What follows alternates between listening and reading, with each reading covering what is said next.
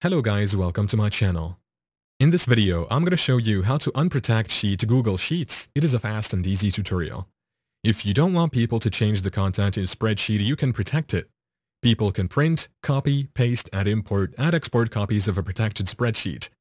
Only share spreadsheets with people you trust. You can hide sheets that are old or are placeholders for calculations used by other sheets. Now that we are here at the spreadsheet, make sure your spreadsheet is open. Also, make sure that you have data in it so that we can proceed smoothly. Identify and click on the specific cells or range you wish to unprotect. From the menu to access various data-related settings, choose Protected Sheets from the menu. Here I can type Unprotect. Then click Set Permission and set the permission, so here you will find your unprotected data. You can click to edit. Now this is what I added. You can also change your edit range editing permissions. You can also remove the protection from here. When you remove it, you can come here and see that the lock icon is gone. Hope that you now have a better understanding of how to unprotect cells in Google Sheets. Thank you for watching. If this video was helpful, please leave a like and subscribe to my channel for more videos like this. And click on that notification bell to never miss an update.